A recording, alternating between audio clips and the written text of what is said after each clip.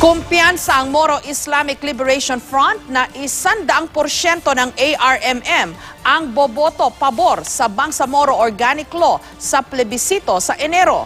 Ayon kay Bangsamoro Transition Commission Chair Mohagher Iqbal, hindi bababa sa 2 milyon ang rehistradong botante para sa plebisito. Sakali man daw na ma-extend ang martial law sa Mindanao, malaking tulong daw sa plebisito ang mahigpit na seguridad na ipinatutupad ng militar at ng pulis. Pero giit ni Iqbal, hinding-hindi gagamitin ng MILF at gobyerno ang martial law para sapilitang pabotohin ng yes ang publiko sa plebisito.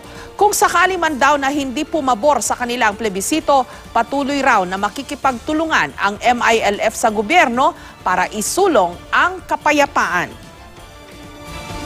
Well, in all elections, what we call in statistical improbability is really improbable. But this time, we are looking at that statistical improbability to happen. That 100% votes for the yes would happen in some areas or in most areas.